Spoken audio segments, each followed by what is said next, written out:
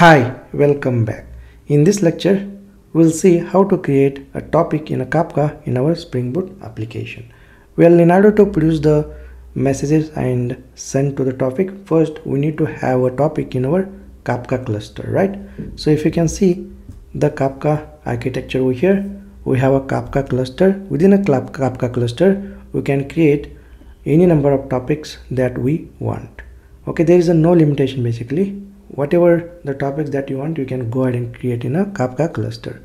Well, in our case, we have only one Kafka broker service which is running on locally, so it acts as a Kafka cluster.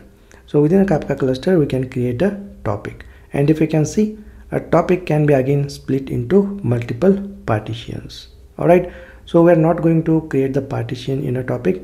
So whatever the Kafka provides a default partitions that we are going to use in our Spring Boot application. Alright, so in order to produce the messages by producer and send to the topic, we need to have a topic in our Kafka cluster, right? Alright, head over to the IntelliJ IDEA and let's create a topic in a Kafka cluster using Spring Boot application.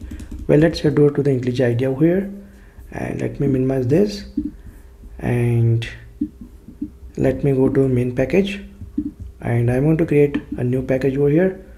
Let's call it as config. All the configuration classes that we are going to keep within this config package. So right click on config folder, new one, then choose Java class, and let's give class name as Kafka topic config, something like this. Okay, so basically we are going to create a Spring Bean to configure the Kafka topic. So let's go and let's annotate this class with @configuration annotation, so that this class acts as a Java Spring configuration class. So within this class, we are going to create a bin to create a Kafka topic. So just type public and then new topic. So make sure that you choose new topic from Kafka clients.admin package. Let's give method name as Java guides topic, and within this method we are going to create an instance of topic class. So let's have a return statement over here, and let's use topic builder class from Spring Framework. Well, here you can see org.springframework.kafka.config. okay, make sure that you choose this topic builder class from this Spring Framework Kafka library, and then call the name API, and let's provide a name to the topic. In our case, let's say Java guides. Okay, so you can also split this topic into partitions. In order to do that, you can use partitions method, and you can pass like any number. Let's say you want to split this topic into 10 partitions, then you can go ahead and pass 10 over here. All right, so basically we are going to use a default partitions provided by Kafka, so we're not going to create a partitions in this topic.